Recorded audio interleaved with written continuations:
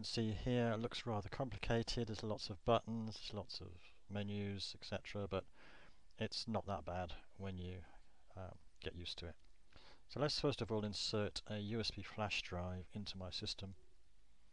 This is a 512 megabyte flash drive, Lexar Firefly, and you can see it's come up. It's a removable drive, so it's not a fixed disk, so it's a removable disk, and it's 512 megabytes. So the first thing to check is that you have the correct drive highlighted in this drive selection box here. If you've got more than one flash drive, then you're obviously going to get them listed here, so make sure you pick the right one. So now we've got some more options down here, and you'll notice actually the numbered 1 to 5 with number 6 being prepared drive. So you just fill them in order. So the first one is your partition size in megabytes, so we'll leave that as max, which obviously means the maximum size, and you've got the helpful tooltips that give you a little bit of a clue. You've also got some help down here in this window, so if you watch, as you hover over each item, you get some help there. And I should have mentioned you can change the language as well here, so if you want Chinese, for instance, you get Chinese help.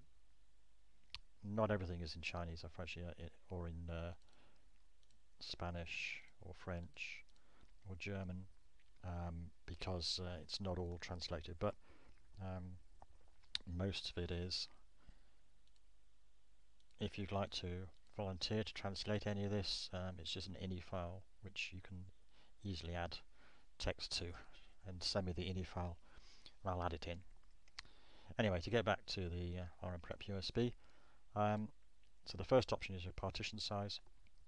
The second option is the label volume, the volume label of the USB flash drive, which can be anything you like, but keep it down to 11 characters just for compatibility. You have to forgive my voice, I'm afraid. I've got a bit of a cold at the moment.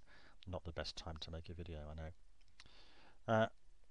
Number 3 is the bootloader options. Now, this depends on what you want the USB flash drive to boot to. So, if, for instance, you put a Windows 7 install ISO, if you unpack the ISO file and are going to put it on this USB flash drive because you want to install Windows 7, then you can choose this option and it will try to load the boot manager bootloader. If you're going to put an MS-DOS file system onto this drive, you obviously want it to boot to io.sys, so you'd use that option. This option will put the XP or BARTBE bootloader onto the USB flash drive, which will try to find the file ntldr in the root of the system.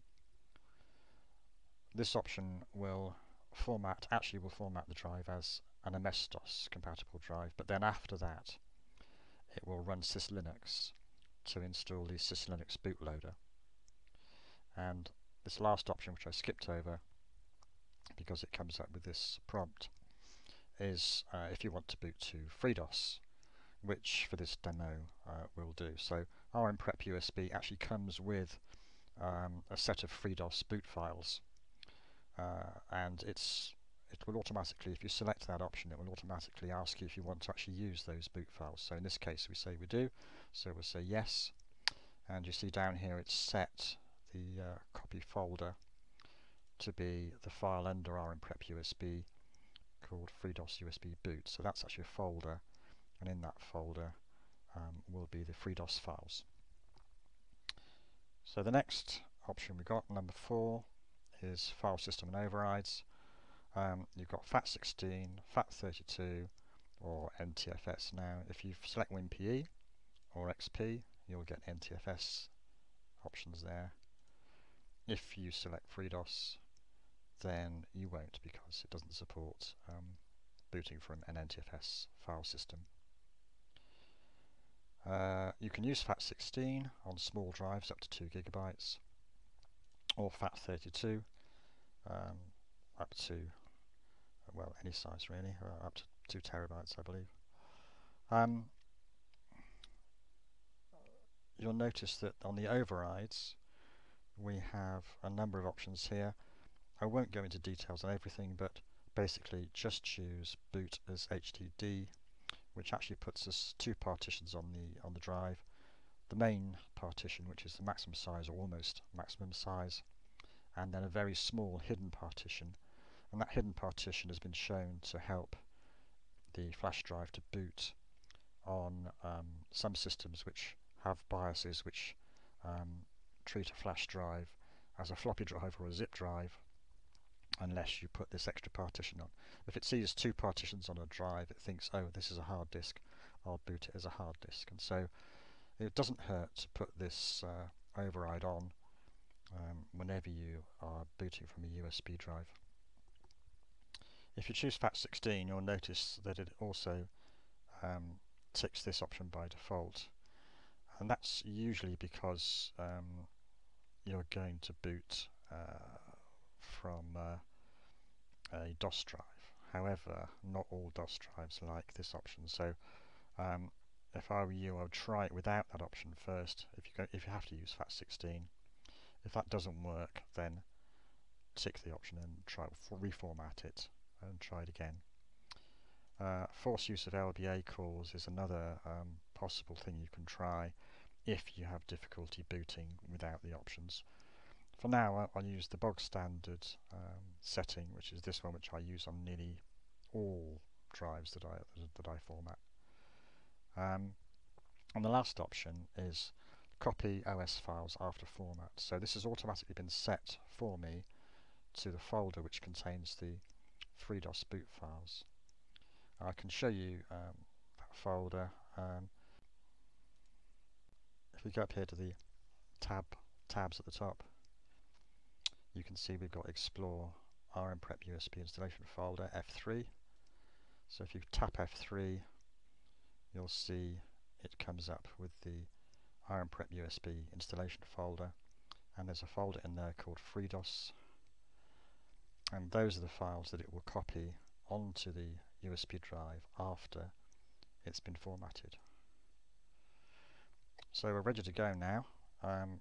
You can see there's a couple of other options here I'll explain.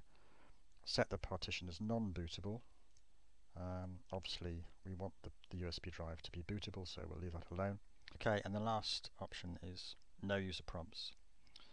If you tick that, you'll only get usually 1 prompt to start the operation and no other prompts at all. If you untick it, then you'll get asked lots of questions just to make sure that you actually are choosing the right flash drive and the right choices. I'll leave it unticked for now, and you can see what happens. So let's go and format this 512 megabyte flash drive. I'll click on Prepare Drive, and straight away it asks us if we want to format it, and it tells us it's drive 2 and it's the Lexar JD Firefly, which is correct, so I'll say OK. Now I need to move the windows across quickly now so you can see it. So it's come up again with another warning. This one is from RMPrepUSB, which is called by RMPrepUSB. RMPrepUSB is a command line utility which actually does the formatting of the flash drive. So if I say OK, I'll drag the window across quickly so you can see it. So here it is. RMPrepUSB is formatting the flash drive. That's the command it uses to send to RMPrepUSB. And here it's copied across the files. I don't know if you saw that flash up then. Copy complete. So if I wanted to go and test this now, I would just click on eject drive and I could go and test it. However, we can do better than that. We can test it with the Q emulator button. But I'll just quickly show you what happens if you click on the no user prompts button, and I'll repeat that format again. So we still get the first question, but then it just quickly formats the drive without asking any more questions. And copies across the files. And that's it. The status down here, copy complete. Okay, so let's just test that USB flash drive using QEMU, which is an emulator. So it's just as if we were booting from the USB flash drive on a real system, except we can do it with this emulator under Windows. So I'll just click on this button, and the first thing it does is ask us a question: create and use a virtual hard disk. So with QEMU, because we're going to boot a virtual system, that system will usually have a hard disk in it as well as the USB flash drive that we're going to use. We want to boot from the USB flash drive, but we might, for instance, want to install an operating system onto the virtual hard disk that's in that virtual system. And if we do, we can create a virtual hard disk. So at the moment I've got a 64 megabyte virtual hard disk. It's very small, so I just use one there.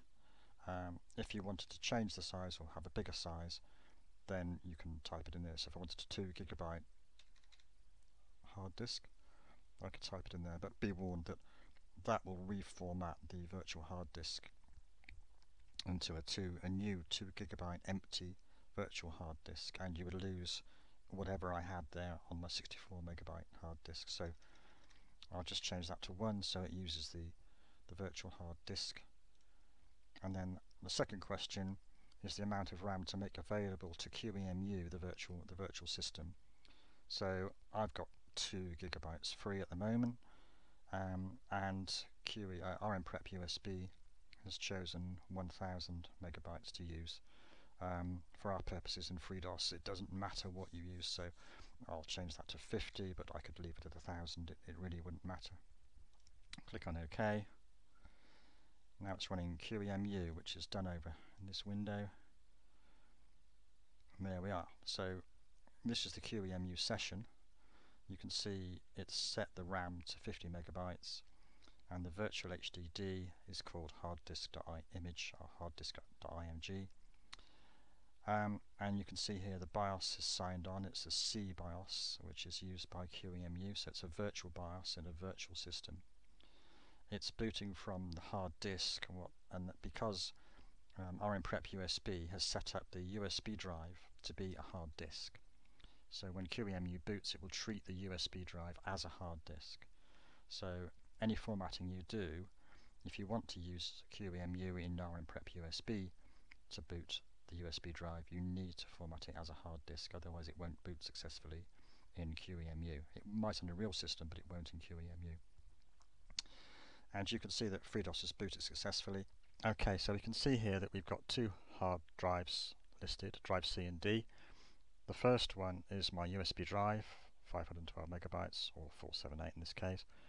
And the second one is my virtual 64 megabyte hard disk drive, which QEMU has made. And you can see it's booted to DOS, so I'm drive C. So I booted as a hard disk. So my USB drive, I'll just do a directory here. That's my USB drive. The volume is FreeDOS, which is what I gave it here.